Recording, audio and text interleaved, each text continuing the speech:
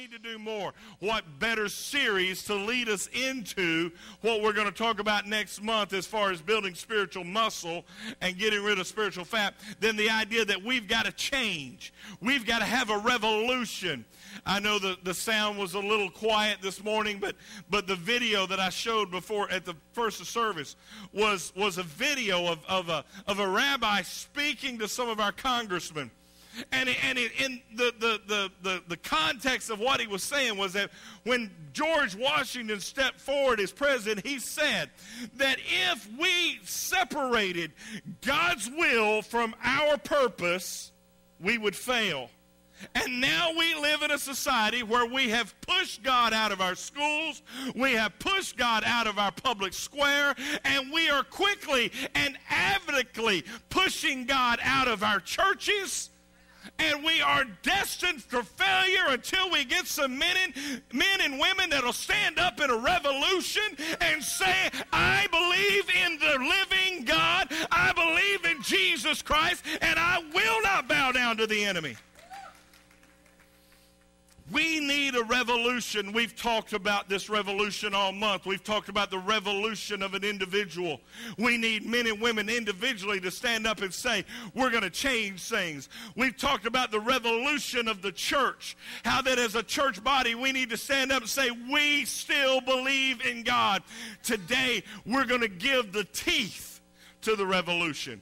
We're going to give the teeth to the last week we talked about how that our revolution has a war cry. Our war cry is, the Spirit of the living God is upon me, and I've been anointed to preach good news to the poor. We have been called to share the gospel, but now we need some teeth. We need some power. When you look back at our country, there was a revolution. That revolution started in many ways. Many things happened. There was the Boston Tea Party. There was Paul Revere's ride. But what made the revolution powerful was not throwing tea into the harbor. It was not a man riding a horse saying the British are coming. It was not people sitting around in rooms and talking about it. But it was when Minutemen, men who are ready on a minute's notice, walked out of their homes with their muskets and their squirrel rifles and said, we're going to put teeth to this revolution.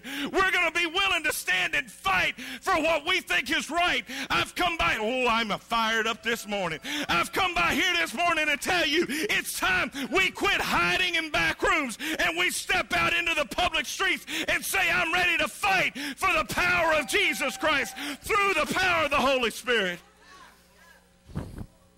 Hallelujah, Jesus. Let me preach. I ain't started preaching yet. Hang on. I want you to open your Bibles with me this morning. Yeah. Boy, that's getting better every week. If you're visiting with us, you go, what in the world are they doing? We get excited when we open the Word of God. 2 Chronicles chapter 7:14. This has been the cornerstone of this whole series, and today it will be the cornerstone of this sermon. It says this, if my people who are called by my name will humble themselves and pray and seek my face and turn from their wicked ways, then I will hear from heaven and forgive their sins and heal their land. Let's go to the Lord in prayer. Dear Lord Jesus, Lord, I come to you right now. Lord, I just thank you and I praise you for your power. Lord, I praise you for your anointing and your peace. And Lord, I pray that you would send your victory, that you would send your anointing on this service. And Lord, I pray that you would let your anointing flow through me like it's never flown through me before. Lord, let me be in the front lines of a revolution, Lord, that changes the way we think, that changes the way we act, that changes the way we respond, and allow us to stand up as a body together and unite in your power and in your name, Lord, to overthrow the voices of the enemy who is raising the power in our nation. Lord, we thank you and we praise you. In Jesus' name, amen and amen. You may be seated. I began to look at this passage of Scripture. I began to look at what is being said here. And this comes from Solomon's prayer as he's dedicating the temple. as he was dedicating the temple to the Lord, this was part of his prayer. And I love the way he lays this verse out, because it gives us a picture, it gives us a drawing, it gives us a blueprint of how we can have a revolution and change our nation. How many of you are satisfied with the destination of our nation? I don't see any hands, and if I did, I'd probably come pray for you. But we live in a society where not only, as I said before, have we taken God out of, not only have we taken God out of the schools now, we've taken God out of the public square, and we've taken God out. We're now effectively battling to take God and morality and truth out of our churches. We have churches all around the country who have decided that homosexuality is acceptable, not because it's acceptable by the word, but because it's acceptable by the world. So instead of standing against what men say and living on what God says, we're standing up and saying, well, God is merciful enough to forgive us, so we're going to side with men so we won't be labeled as bigots, as short-sighted. I've got news for you, church. I do believe that God created marriage to be between one man and one woman.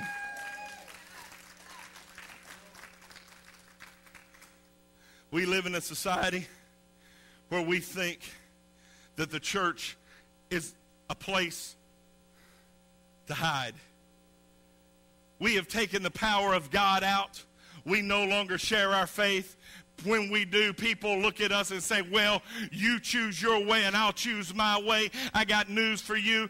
God said, Jesus said, I am the way, the truth, and the life, and the only way to the Father. You cannot get to heaven without Jesus Christ. I don't care if you believe in Muhammad. I don't care if you believe in Buddha. I don't care who you believe in. Jesus is the only way that'll get you to heaven. It's not popular to say anymore. It's not popular to preach that sin is still sin. Let me tell you something, church. Things have not changed that much. We live in a day and age where things that were sins when I was a kid are not sins anymore. Come on now. I was part of fighting to change some of that. I believe legalism is wrong. I don't believe God cares how we dress, except modesty. It's not the length of your skirt, the tightness of the tie tied around your neck. God says in the Word that He doesn't look on the outward appearance, but He looks on the heart. But my fear is, in an attempt to get away from legalism, now all of a sudden we have opened up the can and everything become okay. That's why marriage inside the church has a divorce rate of 50%, just like it does in the world. That's why that they tell me that 50% of the people in the sound of my voice this morning have an internet pornography problem. That's not a world statistic, that's a church statistic. Why? Because we have decided that if nobody knows, it's okay. We have started applying the same principle that we always applied about gossip. See, we always justify gossip. Well, I'm just sharing. No, you're gossiping. Ain't no sharing about it. You're gossiping. I used to love people that couch it in a prayer request. They get in their little prayer group and they say, now we need to be praying for brother so-and-so because you know he blah, blah, blah, blah, blah, blah, blah, blah. You know what? God don't need to know all the details. He already knows them. And He knows the truth. Your gossip is a sin. Your backbiting is a sin. Your slothfulness is a sin. I've come out here today to tell you we live in a world where we have separated the Word and God's Spirit and God's conviction. And we've said that we don't need those anymore, and all we need is to feel good. You see, what we're doing is quite biblical, because Paul wrote it to Timothy and said, in the last days, people will not put up with sound teaching. Instead, they will raise up for themselves teachers and preachers who will preach what their itching ears want to hear. We have made our churches consumer products, and if you don't like it here, you can go down the street. Well, I got I got news for you, folks. If you don't like it here, you can go down the street. Did you really just say that? But yeah. Because when we got a lot of lily-livered, yellow-backed, weak-spirited people who are more concerned about their desires, more concerned about what they want to hear, polluting our seats and bringing down our people. They're going to do nothing but squash what God wants to do. I'd rather you leave and let God move.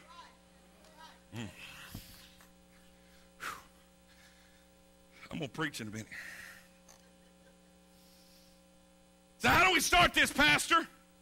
Here's how we start it. One word. If. I love what he says here. If my people who are called by my name. If. He doesn't say we're doing it. He said if we would. Can you imagine if? I love Andy Griffith. There's an episode of Andy Griffith. And Andy Griffith is starting. He's trying to get somebody to do something for him, and he goes, now if, and they interrupt. He goes, oh, don't interrupt me. You're interrupting my ifing. We need some men and women of God. They'll stand up and start ifing a little bit. We need to if a little bit. If we would do some stuff. If puts the power, puts the responsibility back on us. Now, in a minute, we're going to talk about then. There's a computer thing, a computer program called Excel, and in Excel, you can create an if-then cell. If something happens, then something else will happen. In our church budget that Sister Angela so loves, I created all these if-then things. And she says, I don't know how that works, but you need to fix that one because it's not right. It's an if this happens, then that happens. A revolution in our nation is an if-then responsibility. If we do stuff, then God will do stuff. If we stand, then God will stand. But I got to tell you something about an if-then statement. If you don't, God don't. That just messed with somebody's theology. Because somebody's back there going, well, when God wants to do it, he'll do it. No, the word says if. You, then God. You have the responsibility. Don't sit there and say it's not your job. It is your job to do the ifing. So God can do the delivering. So if what? Well, if we humble ourselves, if my people who are called by my name will humble themselves. Church, we need to humble ourselves.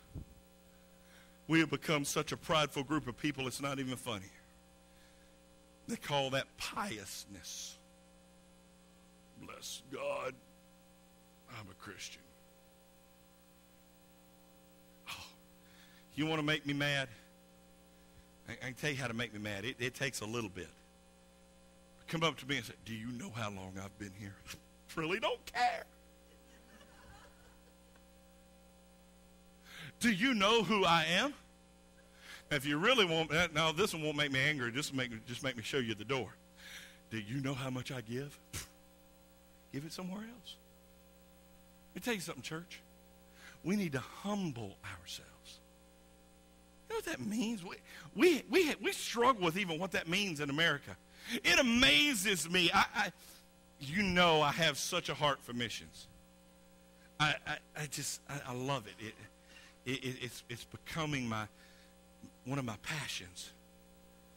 You know what amazed me when I went to Scotland this year? I think one time I saw a Scottish flag. We were talking about it with some of them, and I said, you know, me and Anthony, when we went back for the camp, we were talking to some of the young people. We said, you got to understand that pride and patriotism is huge in America. You can't turn a corner in America without seeing a big old American flag. And they're going, really? Like, yeah, businesses, you know, car lots have, you know, 200-foot flags hanging them. You know, really? See, in America, we have this pride thing. Man, I got pride. I like America. I'm American. I like to fly my flag. That one and that one. I'll preach about that flag later. But we have this pride. Our pride is such a part of our society that we have brought it into the church.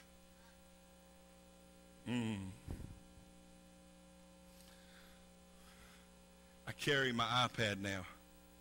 But when I first started preaching, my mom and dad bought me a Thompson Chain study Bible. I love my Thompson Chain. That's what I used to carry. I called it my preaching Bible. That thing weighed 75 pounds. It's back when I was young, I could carry it. Boy, I sat under people like Floyd LaHawn, who when he preaches, he'd take his Bible and he'd boom you on the head with his Bible. Ain't no wonder people fell out because he hit them with a 70-pound Bible. Boom! Now, there ain't nothing wrong with the Thompson Chain Bible. I like it. But sometimes we carry that around as a pride, as our flag. Look what I have. I have a bigger Bible than you've got. Let me tell you something. We've brought pride into the church. But here Solomon in his prayer says, if my people who are called by my name will humble themselves. You ever been humbled? You ever been around somebody that you knew was more important than you were? And you were humbled? And all of a sudden, your words become sparse. I am a talker. I don't know if anybody's ever noticed that. Talk a lot. But I've been in certain circles where my ego was humbled and I wouldn't talk much because of who I was with. I was quiet. Most of you know Anthony. Anthony talks quite a bit nowadays. But he was telling me the other day that he was walking across campus and he ran into Dr. Paul Kahn, the president of Lee University. And this generation of students at Lee, Dr. Kahn was the president when me and Beth was there as well. He's been there for 25 years now as president, and he's built that college, and he's been a great leader. Well, the students that are there now, they're like, oh, that's Dr. Kahn. And Anthony was just telling me this weekend, we were with him, he says, anytime I run into Dr. Kahn, it becomes hard to speak. Why? Because he's humbled whose presence he's in. Whatever happened to us getting into the presence of God and being humbled by the presence of God? Since when did we have so much pride that, as I told my Sunday school class this morning, we spend more time telling God what he needs to do than being humbled enough to sit there before God and listen to what he's telling us to do? James puts it this way in James 4:7 through 10. He says, therefore submit to God, resist the devil, and he will flee from you. Notice you have to submit before you can resist. Draw near to God, and he will draw near to you. Cleanse your hands, you sinners, and purify your hearts, you double-minded. Lament and mourn and weep. Let your laughter be turned to mourning, your joy to gloom. Verse 10, humble yourselves in the sight of the Lord, and he will lift you up. Until we learn how to quit telling God what we know, until we learn to quit trying to show off to God, until we learn to humble ourselves down in front of an all-powerful, all-knowing, living God, we will never find power. Come by here, church, to tell you the day of saying, God, I think you should, needs to end. The day of telling God who you are is a day of years gone by. It is time that we humble ourselves. It is time that we lay ourselves down, that we understand that when we come into the presence of God, it doesn't matter if we like it. It doesn't matter what we want. All that matters is that we have been bought with a price, and His word is the final word. You want to know why we don't have victory in the church? You want to know why we struggle in the church? Because we don't have humility in the church. Last night when I got home, I began to watch a documentary on one of the first national news events I ever remember in my life. The horrible massacre in Ghana from Jim Jones. I heard tapes as a man who lost all humility stood up and said, I am the one they call God. And some nearly 1,000 people followed him to death because there was no humility. Church, I've come by here to tell you, we're going down a dangerous road. We're going down a dangerous road when we live our life without being humble. All of a sudden, we begin to look around our life and everything seems to be a turmoil, and we don't understand why. Sometimes we need to look in the mirror and understand that we do nothing with humility. And until we start walking with humility, God can't move. If we're going to have a revolution, then we have to humble ourselves. If we will humble ourselves, it will start the revolution. What else do we got to do?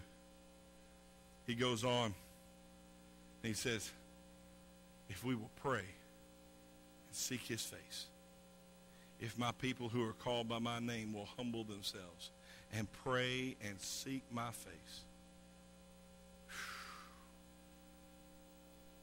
Let me tell you about prayer. Statistics tell us that the average Christian, I'm not talking about the average American, I'm talking about the average Christian in America, prays less than 1 minute a day.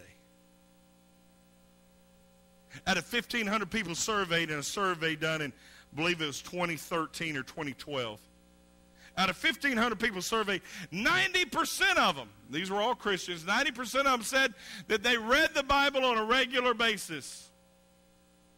But only 31% of them said that they prayed daily. If my people will pray. Church, I'm not talking about prayer. I'm not talking about give your firstborn child. I'm talking about praying. I'm talking about talking to God.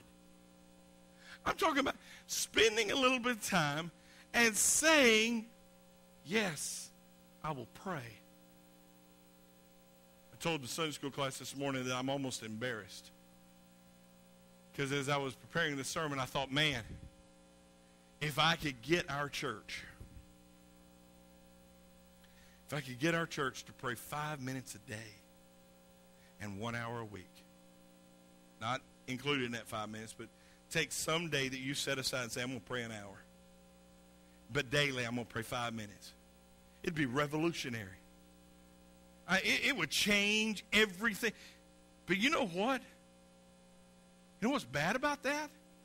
I would be so excited if we did that and we would see change.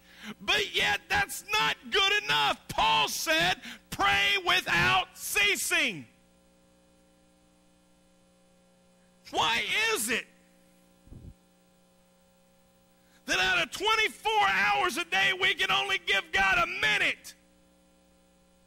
You don't want to know how much time we give to TV.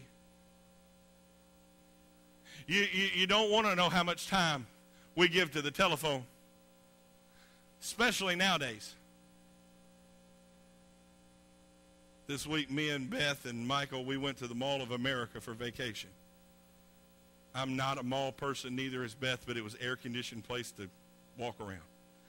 And we walked around the Mall of America. Over 5 miles we walked I walked Beth Road.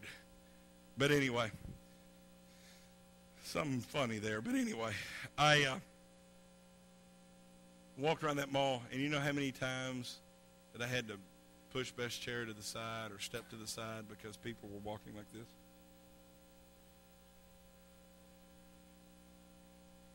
We can't spend time talking to God more than a minute a day. But we spend hours on Facebook and on text messaging and on phone calls and watching TV. And some of us in this room, if I don't have 8 hours to sleep, you don't want to be around me. But yet we only got a minute for God. If we pray. Church, I want to tell you, 5 minutes ain't enough. I am going to challenge you, though. I want to challenge you to pray 1 hour a week. And I want to challenge you to pray 16 minutes a day. 16 minutes? That's sort of an odd number. Well, number one, that'll help you remember it.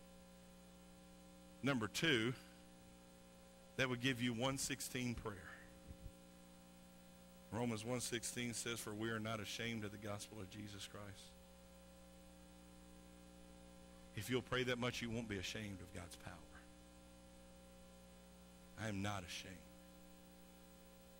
I don't think you'll stay there. I think you get used to praying 16 minutes a day. It'll be 30 minutes a day. And it'll be 45 minutes a day. And then pretty soon you're going to be walking and praying.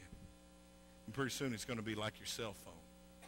You're just going to be walking around going, "Dear God, Jesus, I just want you to reach down." Man, I walked around that mall and I'd walk by stores and say, "God, save them or put them out of business." One of the two.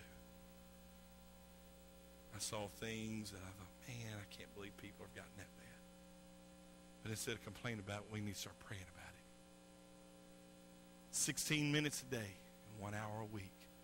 Why is a 1 hour a week important? Because there needs to come a time. Some of you plan your calendar around a certain TV show every week. You need to plan your calendar around God.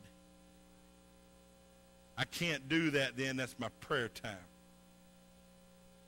And you turn off your phone and you pray. See, that becomes part of the seeking. Pray and seek his face. You know what seek means? That means to look for.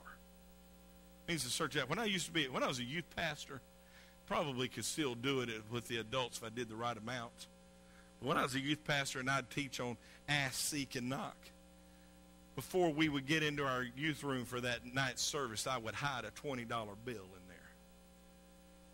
And I would get into my lesson and I would say, "Look, I've put a $20 bill somewhere in this room and whoever finds it can have it." Man, they were crawling on floors, turning things upside down. Had one kid pulling ceiling tiles out of the roof, trying to find that $20 bill. He was seeking it out. Now we all go, yeah, if I told you there was a check for $500 hidden somewhere in here, some of you would be crawling on the ground. Namely me.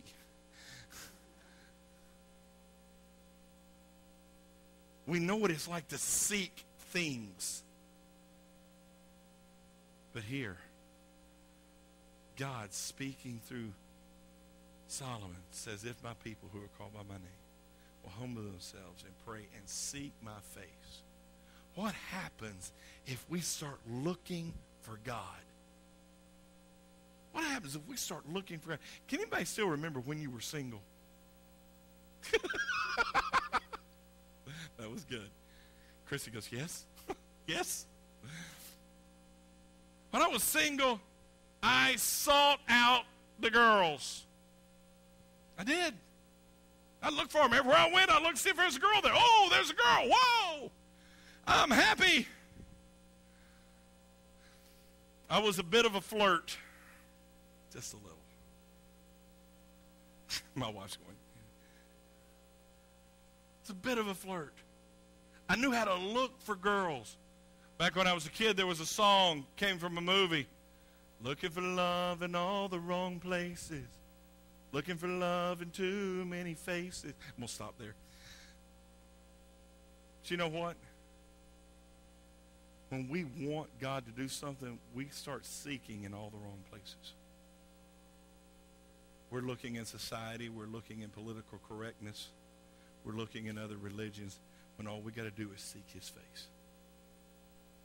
If we'll seek his face, if we will pray and seek his face, seek his presence. My wife has the most beautiful face I know. I love her face. I love her. I like to see my wife. And I can hear her voice on a phone. But I was so excited when we both got iPhones. And I can video call her now, and I can see her face. Sometimes. Usually she lays her phone down and I can see the ceiling. But sometimes I can see her face. But even that doesn't do it until when I'm in Scotland or when till I can come home and I can walk in the house and I can see her face. Then I'm comfortable. Then I feel the love. Because I've told you time and time before that my wife's eyes twinkle when she sees me. Especially when I've been gone a while. She's got them closed right now because she's twinkling right now. But her eyes twinkle. And when I see the twinkle in her eyes, then I know she still cares. Church, we need to seek God so that we can see the love and see the compassion and see the mercy in his eyes. We can read about it. We can talk about it. We're not going to understand it till we seek him out and see it. But if you'll look for him, you'll find him. You know what the Bible says? Ask and you shall receive. Seek and you shall find. Knock and it will be open unto you. You seek it, you're going to find it. When we pray and we seek, it brings power. James, we just talked about this last week in our class. James 5:16 says this: confess your trespasses one to another and pray for one another that you may be healed.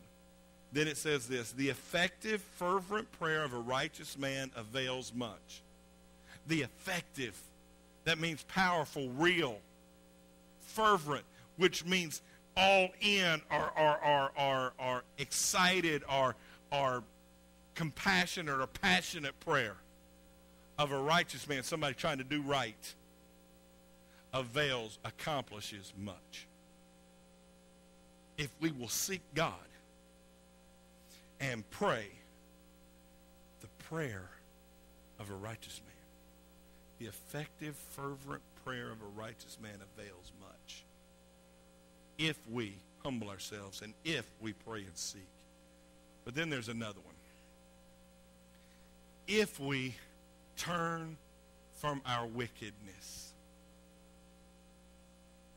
Church, can I tell you there's way too many of us who think we're humbling ourselves? We say we pray, we spend time praying, we say we're seeking God, but yet we make a conscious decision not to turn from our wickedness. Well, God's grace will cover me. It's just too much to give that up. God, speaking through Solomon, did not say, if my people who are called by my name will humble themselves and pray and seek my face, then. He said, no, they'll pray, seek my face, and turn from their wicked ways. You can't keep doing sin and expect God to give power. That means you can't keep gossiping. You can't keep backbiting. You can't keep having bad attitudes. You can't keep doing this and doing that. You can't keep tearing people down with your mouth. You can't keep involving yourself in pornography. You can't keep doing the things you're doing that you know are not godly and expect God to give you power. Oh, well, this is the way God made me. God just gave me a critical spirit. Baloney! Amen.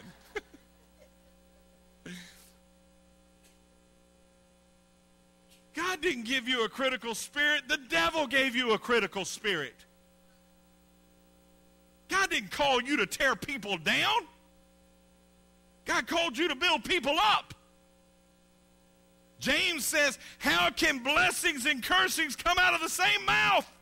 You can't get bitter water and sweet water out of the same spring. I got news for some of you. There ain't no sweet water in there. Because all you ever hear is bitter. You can't have both. Church, some of you are going to say, Pastor, being tough this morning. No, I'm not. I could be tough if you wanted me to. I'm not being tough. I'm being real. We have some ifs to do. The reason why we don't have power is we're not doing this. We're not humbling ourselves. We're not praying. We're not seeking. Let me back up praying one more time. There are, how many people here today? 80 people here today. There are 80 people. And of 80 people, Sister Ann comes to me excited and beside herself today because 8 people were at prayer last week. Praise God. What? A slap in the face to this church that should be.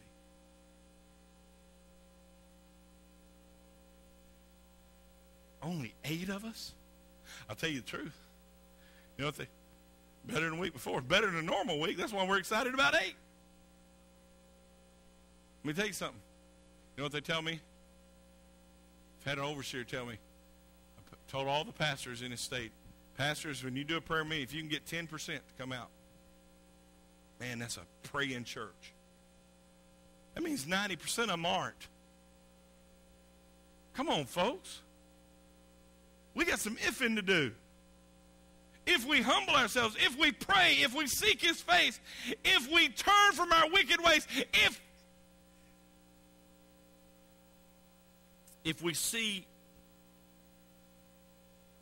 non-humility and we see people that don't pray and people don't care to look for God, then it only goes to prove, it only goes to assume that people are still living in their wickedness. If we want God, we got to turn from our wickedness. I want you to notice this is in the if side, not the then side. This is not what God takes away from us. This is what we walk away from. Church, it's high time we quit waiting for God to remove things from us. And sometimes we stand up and go, that's not good. I'm walking away from it. I know a young person who got on social media and saw some posts he didn't like. And said, I'm done. It wasn't really spiritual. I mean, it was spiritual, but it wasn't really spiritual. It was part of the attacks on our church, attacks on our faith by the movement in this country that all of a sudden makes people like Caitlyn Jenner receive awards of courage. Dumbest thing I've ever heard of in my life. This young person who spent a lot of time on social media deleted every app off his phone that related to social media. Does that mean he's perfect? No, but he made a stand. I haven't made that stand. I'm still on social media. My circle of friends may be a little different than his was, but I'm still there. Still trying to use it as a ministry tool. But what I applaud is he come to a place where he said, I'm not going to feed that into my mind, and I'm going to walk away from it. Say something, church. What was the last thing you gave up for your faith? We don't even preach about fasting anymore. When was the last time we gave something up for our faith? When was the last time you pushed a plate back because you wanted to pray? When was the last time you turned the TV off? When was the last time you walked out of a movie? When I was flying back from Scotland, I put a movie on the seat back screen. And I watched about 5 minutes of it, and I said, I can't watch this. I turned it off. Wasn't nothing real bad, but it was bad enough. When was the last time that we turned from our wickedness? We can't get to the then until we do the ifs. If we humble ourselves, if we pray, if we seek his face, if we turn from our wickedness, then, oh, I love that one. After all the ifs, there always comes a then. Then, what happens then? Then, he will hear from heaven. God's not hearing my prayer, then you need to go back to the ifing. I just don't think God's hearing what I'm asking. Then you need to go back. Are you humbled? Are you praying? Are you seeking his face? Have you turned from your wicked ways? Because he ain't going to hear you until you do that. Oh, now, Pastor, that's just rude. You're telling me that God, the most powerful God in the world, is not going to listen to me? No! Because you're not on the right channel. I can talk all day long. This video will wind up on YouTube. It'll be out there for the world to see. And you want me to tell you what's going to happen? 24 people are going to watch 2 minutes of it. It's out there. 24 people will watch 2 minutes of it. Why? Because it's not on the channel that they're going to try to watch. We spend a lot of time telling God stuff, but we're not on the right channel because we ain't been doing the ifing. But if we do the ifs, then he will hear from heaven. When we humble ourselves, when we pray, when we seek his face, when we turn from our wicked ways, all of a sudden we get the dials tuned in just right, and Jesus goes, oh, I hear something. God can't answer your prayer till he hears it, and he can't hear your prayer until you do your ifing. Then he will hear from heaven. Then he will forgive our sins. I just don't think God's forgiven me for this. It's because you're still doing it. You haven't turned from your wicked ways. But if you humble yourself, if you pray, if you seek his face, if you turn from your wicked ways, then he will forgive your sins. I've worried and fought and struggled with that my entire ministry. Why do so many people walk around with unforgiveness?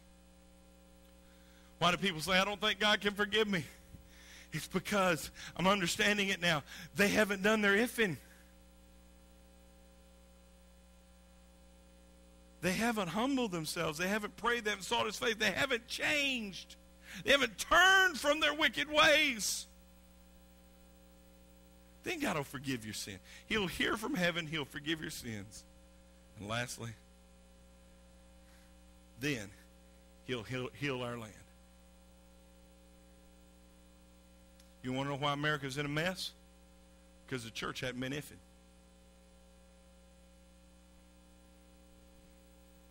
We've become pious. We've become pharisaical. How dare the government attack the church? Why not? Every other government has attacked every other church in history. Come on. We act like we've got it bad in this country. Nero took the bodies of Christians and used them to light the garden, the pathways in his garden, as he burned their bodies on stakes. That'll wake you up. All of a sudden, somebody on the news saying that we should accept something doesn't sound near as bad as Nero lighting us on fire. Church, I come by here to tell you, God wants to heal our land, but he needs us to do our part. God wants to bless you, but he needs you to do your part. You got to humble yourself.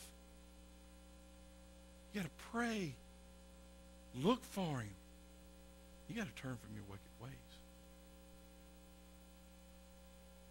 We live in a day and an age and a society where we have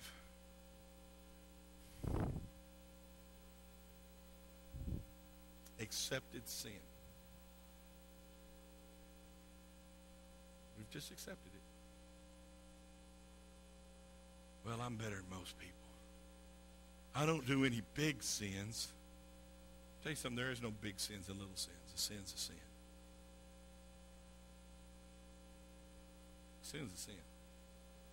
Murder and lying are the same thing. People don't like to hear that. Fornication and gossiping are the same thing. Jesus even said, sins of the mind and sins of the eye are as bad as sins of action. Jesus said, you have heard it said, man has sex outside of marriage. It's unlawful. But I say, if you look at a woman with lust in your heart, you've committed the sin. I've heard it said that if a man kills a man, he's guilty of punishment. But I say, if you look at your brother with anger, you're guilty. See, folks, we got to humble ourselves and understand we can't do it without him. When you humble yourself, and you understand you can't do it without him, it becomes easier to pray and seek his face, because now you're looking for the reprieve. God, I am nothing. I can't do this without you. And then it becomes much easier to turn from your wicked ways. So you know what? I don't want to do that anymore. And I'm going to turn away from that. I'm going to turn the TV off. I'm going to turn the phone off. I'm going to do whatever I've got to do. I've got to change whatever I got to change. I love in the movie Fireproof. The star of that movie has a pornography problem. His wife comes home one day and he's taken a ball bat and beat his computer up. Wouldn't have a computer in his house. Not because computer was evil, because he couldn't use it for anything but evil. So he did what he had to do and he got rid of it. Do what you got to do, but get rid of it. Because if we'll do that, then God will hear from heaven. He'll forgive our sins. You know what forgiving our sins means? It means cast them as far as the east is from the west. And he will heal our land. He will heal us. Church, come by here today to tell you it's time.